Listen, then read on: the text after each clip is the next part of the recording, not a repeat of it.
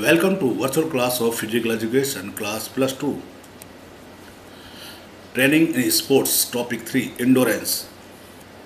Meaning of endurance. Endurance is the ability to sustain necessary activity level for a specific competitive sports.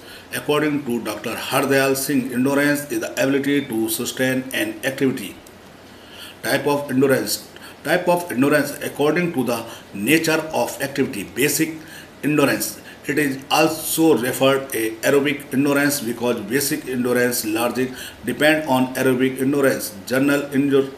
Endurance. It referred to the ability of your whole body to tolerate endurance exercise and reduce fatigue.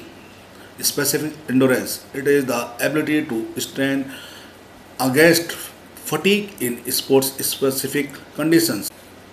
Method of develop endurance. Slow pace continuous method. This method is usually used by cross country runners and with the method they develop aerobic endurance. Number 2, fast pace continuous method. This method is usually used by short distance runner, sprinter and middle distance runner. Number 3, variable pace continuous method or alternating pace method. This method is combination of fast pace and slow pace methods. Advantage of continuous training. It increase glycogen in liver and muscles. It increase number and size of mitochondria. It is good for heart for the respiratory system. The disadvantage of continuous training.